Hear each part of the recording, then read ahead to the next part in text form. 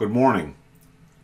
In this video we're going to be talking about some of the topics we were looking at in the lecture last week as regards to alert controllers.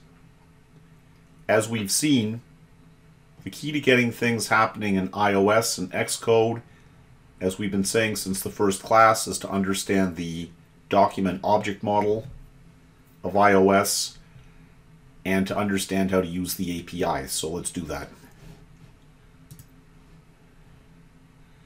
So I've sent the material for this code out in zip files as well.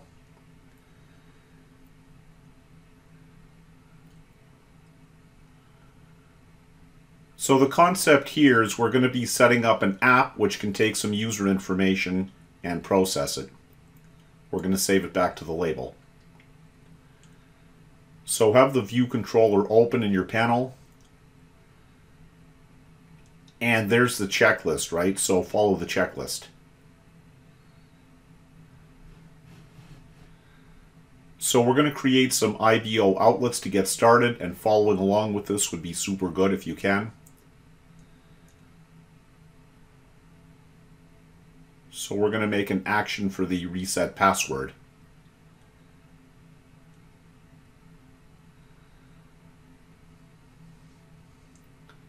Give it some suitably meaningful name so you'll remember it.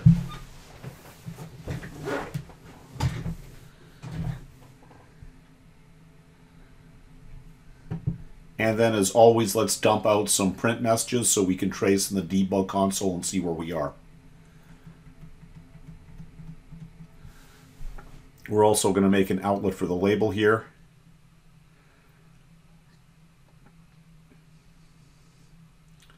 So let's grab the data from the alert box and dump it back to the label. So you know what to do. I don't have to talk you through making an outlet for the label. So one is the action here and one is the variable. We talked about having multiple outlets for each UI widget. So let's get into our view controller.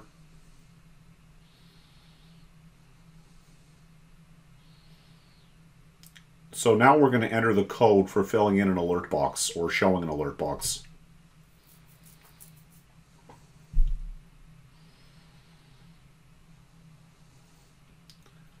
So let's create a box to hold our results.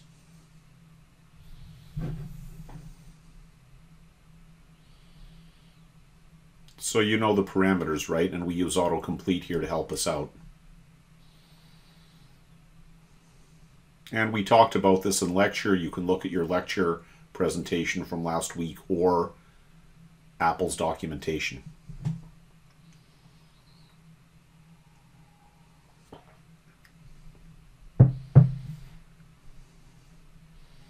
So we prompt the user, and we're going to use the alert style. And remember, we talked about the three kinds of styles preceded by the dot.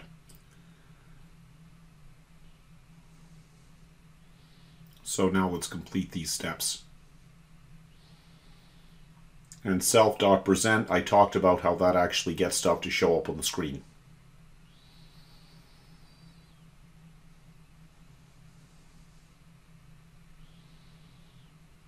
Type along with me now. So let's add an action to our UI alert controller variable, which is the box. And we're using the UI alert action. We're providing a title.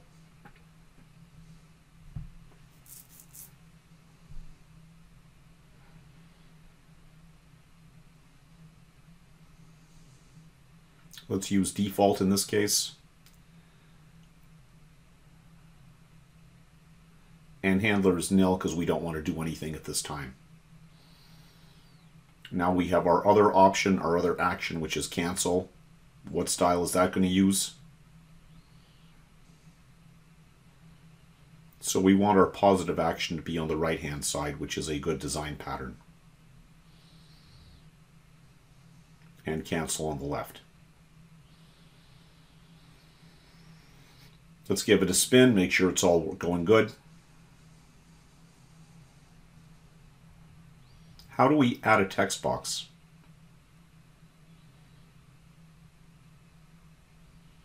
So let's go to the box variable. Add text field is the function here.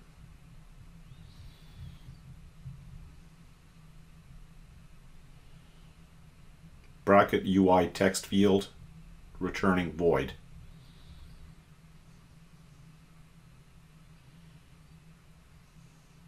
So here we know in Swift that's a function returning a value, which is void in this case.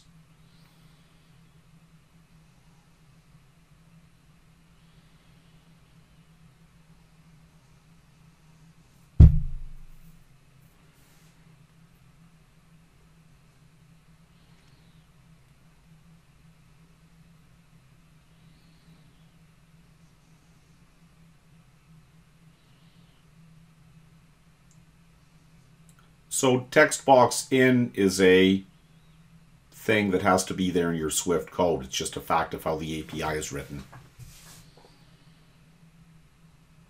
Where are we going to place our text box?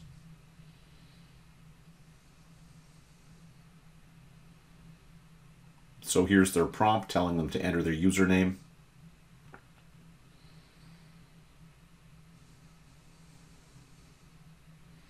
This will add a single text box to the alert box.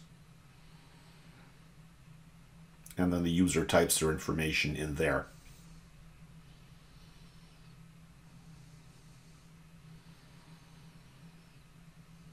So pressing reset password is now displaying the text box to enter the password. Because the click handlers are set to null, the box will disappear. There's your first text box.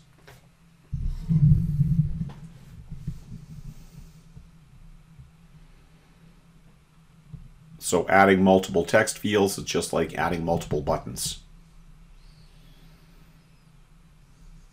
Now I'm going to end up with 2 text boxes, and I'll prompt them for their password.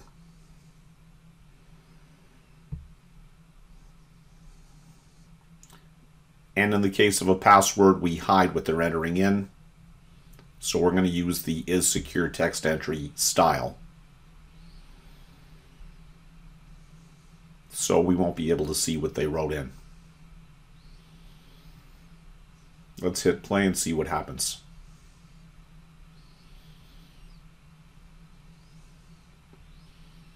So it appears to be working pretty good so far.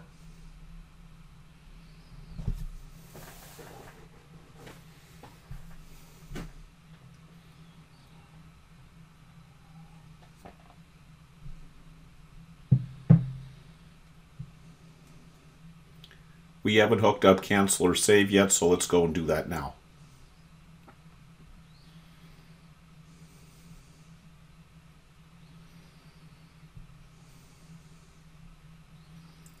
So now let's try dumping out this data to just close the loop on our code.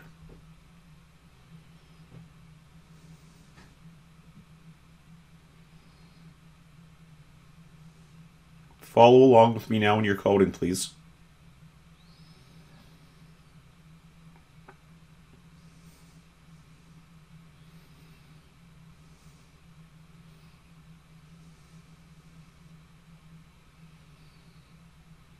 We already have our reset password label. Inside our save, go to the handler, and let's put in the code for our button handler function right there at line 94 for me. I replaced the erase nil and replaced it with an open curly bracket. Now I'm going to type in the mandatory code, action in, and I'm going to type in my function code under this line.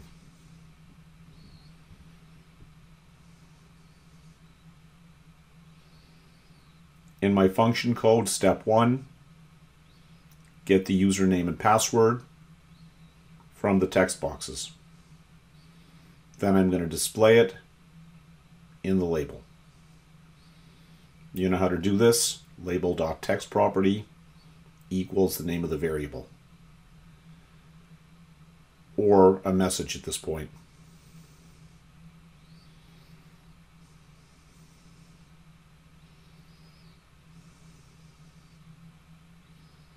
And I have to put self because I'm accessing a label inside the view function.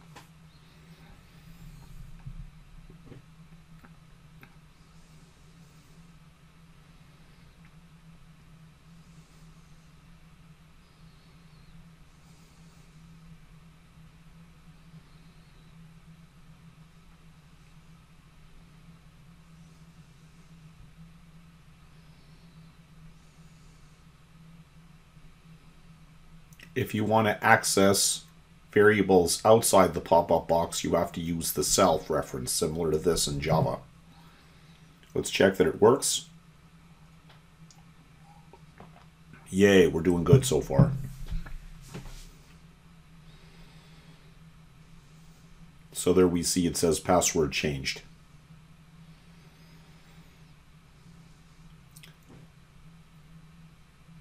Now let's go and get the username and password from the text boxes. So our UI alert controller data is stored in a variable called box. So there we're applying our methods such as add text field.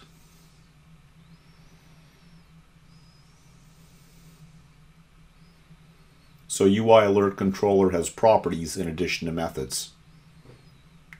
One of the properties it has is text fields.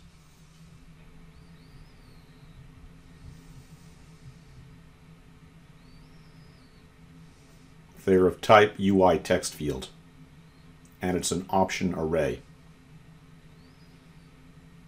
It's an array because you can have more than one text box.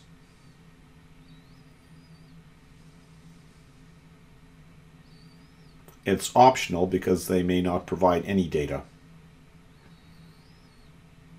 Optional means something that is null or not guaranteed to be there. If you don't make it optional, you'll get a compile error.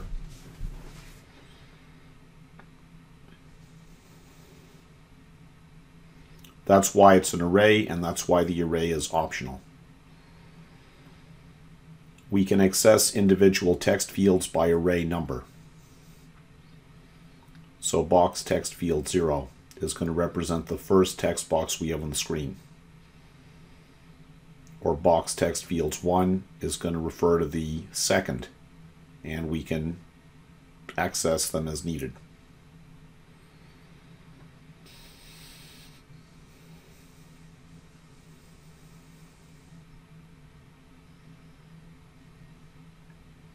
So let username equals box.textfields 0th position.text property. It's going to return an object of type UI text field. So box.textfield.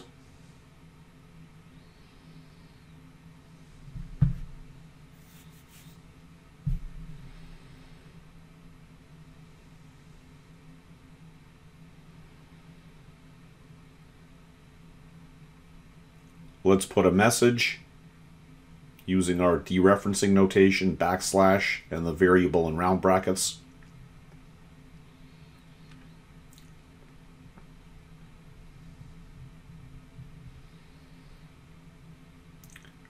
Before you run the code, you get the pink optionals message.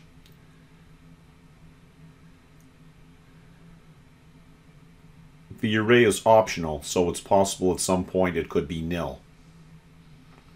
So you have to force unwrap it, as we've been seeing since week 3 or week 4 now, with the exclamation mark.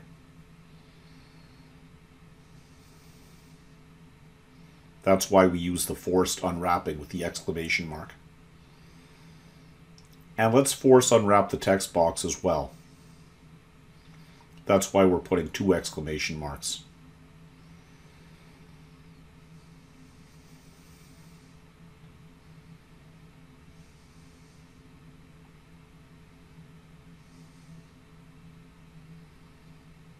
We could also use if-let or guard-let, depending on what you're trying to do. For now, we're going to assume it'll never be nil and just force unwrap it. The if or guard would guard against the case where it could be nil.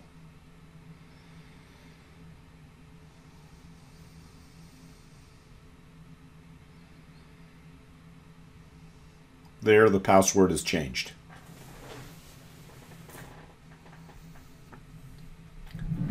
Let's do one more example of trying to get the password.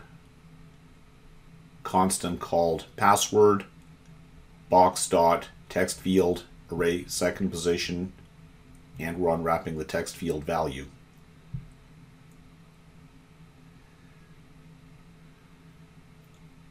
And here we're using our dereferencing notation again to access the value of the password.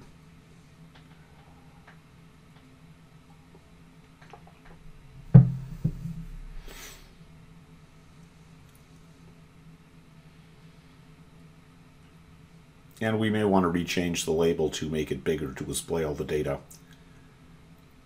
That wraps up how to add a text box to an alert controller. Follow the steps, people. Make the box, add the button,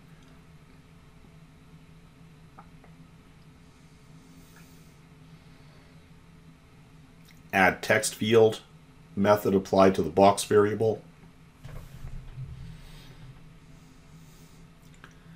You can provide a hint. You can make it is secure to hide the entry of the data. You can specify the alignment.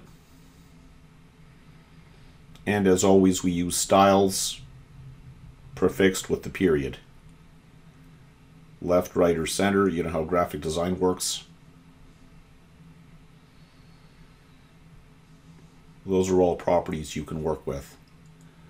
Finally, self.present.